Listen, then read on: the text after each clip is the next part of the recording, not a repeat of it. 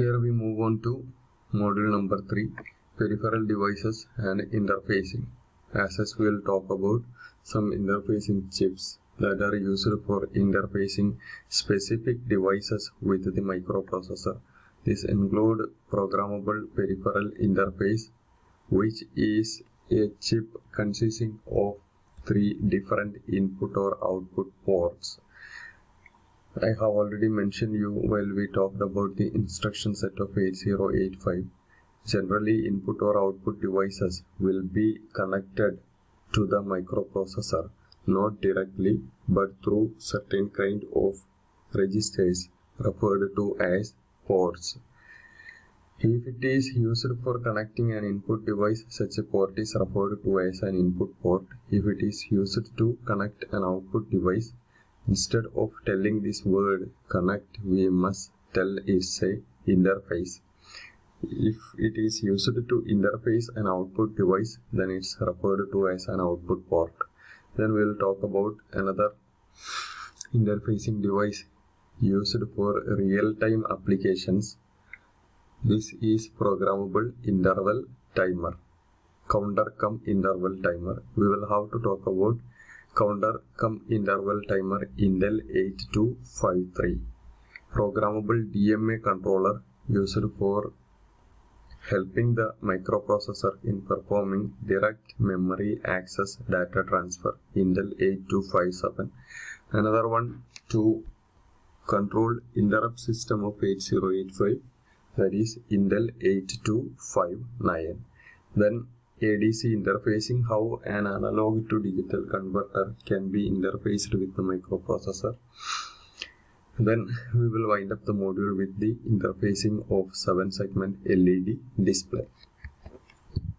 Before going to deal with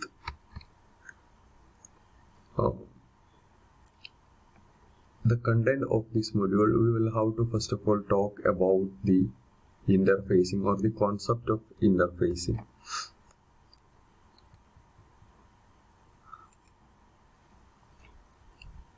Any application that for which we will be using the microprocessor require transference of data as well as information between the microprocessor and the external world. Between the microprocessor and the external world. Generally, this external world is the term used for a set of devices that are physically connected with the microprocessor. This set of devices that are interfaced, of course, hardware components that are connected physically by means of electrical contact with the microprocessor, is generally referred to as peripheral devices. So, for any application based on microprocessor, we require data transference between the peripherals and the microprocessor. So, for example, you can submit data to the microprocessor using a keyboard, and the user can see the result displayed by the microprocessor or information displayed by the microprocessor using a display.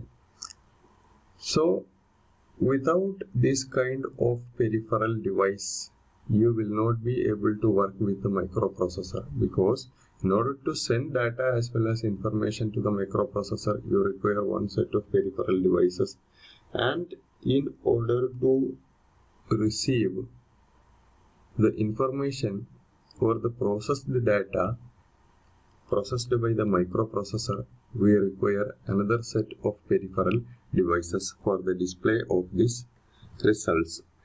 Generally, these peripheral devices will have some different nature comparing with the microprocessor. So, whenever we are going to talk about the act of connecting a peripheral device with the microprocessor, instead of physically connecting these devices, we will have to account for a connection between the microprocessor and the peripheral device, which is such that the microprocessor is able to recognize this device having some different characteristics comparing with it as some devices that are being connected with the processor. This act of connecting a device having mismatching nature with respect to the microprocessor in a recognizable manner is referred to as interfacing. The act of interfacing is required or is a necessity due to the mismatch of these peripheral devices with the microprocessor in terms of three different aspects. These are: a peripheral device often shows a mismatch comparing with the microprocessor in terms of its electrical characteristics, in terms of the data type that the peripheral device will be opting, which is different from the data type being opted by the microprocessor, and of course in terms of the data format. The electrical characteristics. Microprocessor, as you know, is basically a digital electronic device that will recognize only two status, logic low and logic high. Always it require to having been supplied with a digital electrical signal. However, a peripheral device incorporated with the microprocessor need not be necessarily having this digital electronic characteristics. If it's an electrical device, most often it assumed to have analog electrical characteristics that will recognize an analog signal, either a sinusoidal oscillation or a triangular oscillation, etc. So, the device that is interfaced with the microprocessor having electrical characteristics, that is analog electrical characteristics, needed to be supported with some aid that will overcome the mismatch between the peripheral device and the microprocessor in terms of their electrical characteristics. And in some occasions, say in the case of particularly input-output devices, the electrical characteristics may be non-electrical. That is, the device may not be an electrical device as such. It can be a mechanical device. So, the device will have an entirely different characteristics comparing with the microprocessor. This mismatch needed to be overcome through the act of interfacing. The second mismatch often arises in terms of the data type. Microprocessor require data in terms of Boolean expression that will be consisting of logic high and logic low. An electrical device, even if it is having some semiconductor characteristics, an electrical device that happens to be a peripheral connected with the microprocessor need not opt this kind of a data type. So this mismatch in terms of the data type of the peripheral and the microprocessor needed to be overcome. Data format. For a specific microprocessor, the data format also will be specific. Say for example, for an 8-bit microprocessor, you require data and information to be supplied to it as an 8-bit or 1-byte data. Either this will be connected or will be supplied to the processor using some hexadecimal code, and if you are using a different assembler, you can submit this data as well as information using a high-level language as well. However, depending upon the assembler that is being used for coding this mnemonic or high-level language code to the binary code, then there also require a connecting link that will be capable of overcoming the mismatch between the microprocessor and its peripheral in terms of the data format. To get around this difficulty, often we will be connecting the peripheral devices with the microprocessor using some special interfacing chips or interfacing elements or interfacing circuitries. We will be focusing on some of these interfacing circuitries in this module. First of all, the various input or output devices that are to be connected with the microprocessor. will be achieving this contact in terms of a special purpose interfacing chip, again manufactured by Intel Corporation. This is Intel 8255 chip, which is often used for the interfacing of peripheral devices, either input device or output device of any particular characteristics, and is a device that can be programmed also. That is why this is often given the name programmable peripheral interface. Or it can also be treated as an adapter between the input or output device and the microprocessor for connecting peripheral devices. Hence, this is further referred under the title Peripheral Interface Adapter.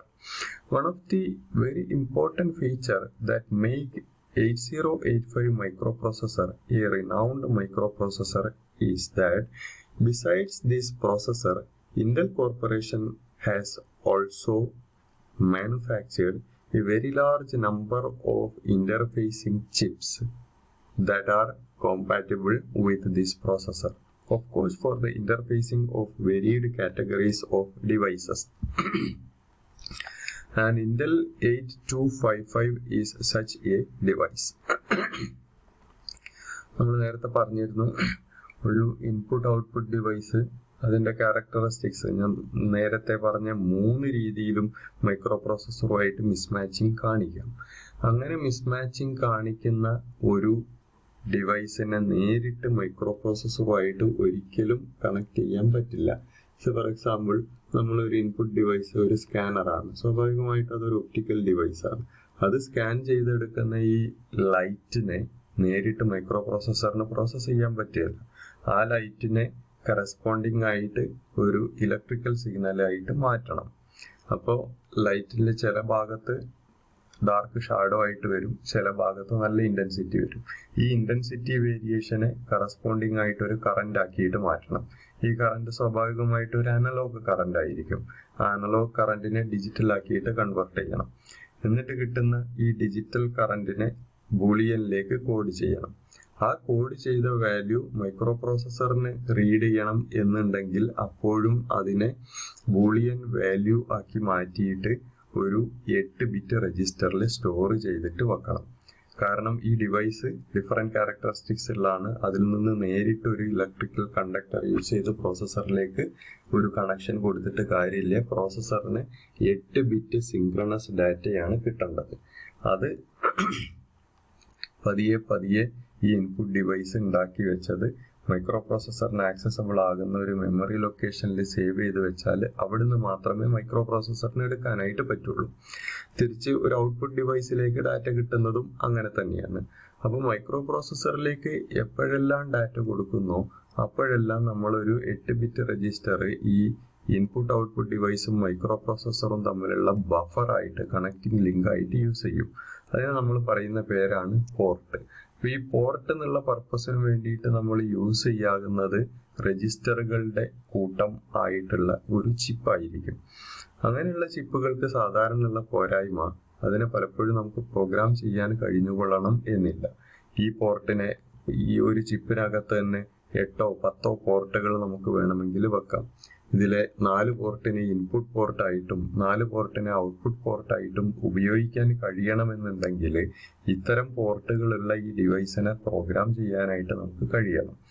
ആ ഒരു purpose മുൻനിർത്തിക്കൊണ്ട് programme ചെയ്യാൻ കഴിയുന്ന രീതിയിലുള്ള കുറെ പോർട്ടുകളുള്ള ഒരു device Intel corporation construct ചെയ്തിട്ടുണ്ട്, manufacture ചെയ്തിട്ടുണ്ട്. അത്തരത്തിലുള്ള വേറെയും ചിപ്പുകൾ മാനുഫാക്ചർ ചെയ്തിട്ടുണ്ട്. പോപ്പുലർ ആയിട്ടുള്ള ഒരു ചിപ്പാണ് ഇന്റൽ 8255. ആ ചിപ്പിനെ കുറിച്ചാണ്, അതിന്റെ ഫീച്ചേഴ്സിനെ കുറിച്ചാണ്, അതെങ്ങനെയാണ് പ്രോഗ്രാം ചെയ്യുന്നത്, എന്തൊക്കെ രീതിയിൽ അതിന് ഫെസിലിറ്റീസ് ഉണ്ട് എന്നൊക്കെയുള്ള കാര്യങ്ങളാണ് നമുക്ക് പ്രോഗ്രാമബിൾ പെരിഫറൽ ഇന്റർഫേസ് PPI അല്ലെങ്കിൽ പ്രോഗ്രാമബിൾ ഇന്റർഫേസ് അഡാപ്റ്റർ എന്ന ഒരു ടൈറ്റിലിൽ ഈ ഡിവൈസിനെ പറ്റി പഠിക്കാനുള്ളത്. Intel 8255. Intel 8255 is a multi-port device